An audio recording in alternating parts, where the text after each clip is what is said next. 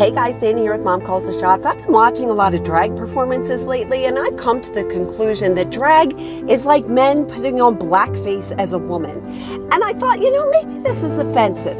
Like an offensive opinion to have. I mean, people are allowed to have offensive opinions, but I wanted to explore, am I an asshole for feeling this way?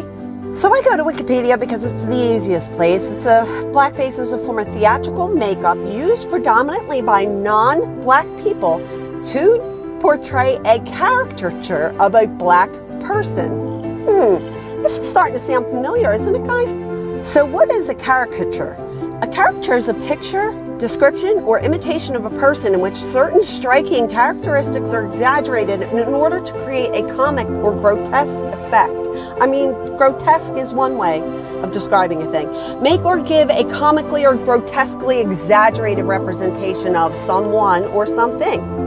As I am on Wikipedia, I come across this where it says that another view is that blackface is a form of cross-dressing in which one puts on the insignias of a class, sex, or race that stands in opposition to one's own. It's almost like appropriating, one might say. Okay. Does this represent womanhood here?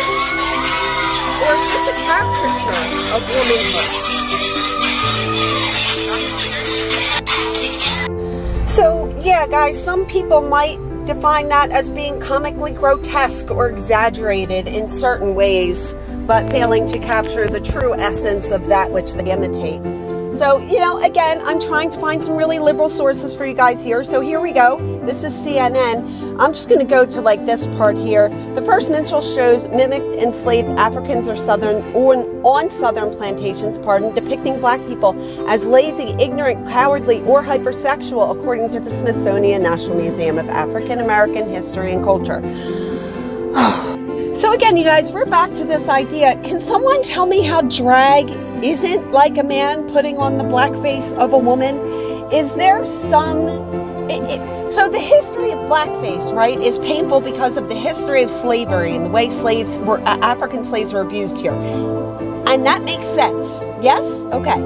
So, in the same vein, are you prepared to try to argue with me that women do not have a history of being sexually abused or only valued for sexual things, and that this might not be a painful thing for a woman to have to face, in the same vein that blackface would be a difficult thing for someone with a family history of slavery to have to face?